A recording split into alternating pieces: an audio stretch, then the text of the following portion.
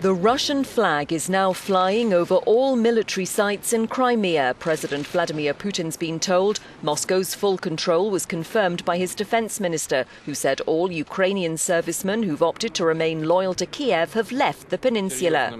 Honouring Russian officers at the Kremlin, Putin praised the way the country's military stationed in Crimea had conducted itself. Recent events had, he said, demonstrated both the completely new capabilities of our armed forces and the high morale of the personnel.